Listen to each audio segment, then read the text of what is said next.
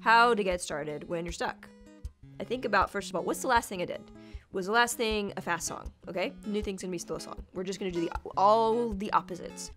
Was it 190? Okay, so we're gonna make it 70. We're gonna slow our BPM, we're gonna speed it up, whatever. Make some decisions. Do I want this to be in 6? Do I want this to be in 4? And then you get your tuning. Whatever tuning the guitar is in, change one string and just start. It doesn't matter what string, it doesn't matter, just, you have enough information at that point to write your first little hook, your little groove, your little pattern, and that is all you need to expand the whole thing. That actually is the process. How do I inspire myself to do something that's not just the last thing I did? It's foolproof. It will always work.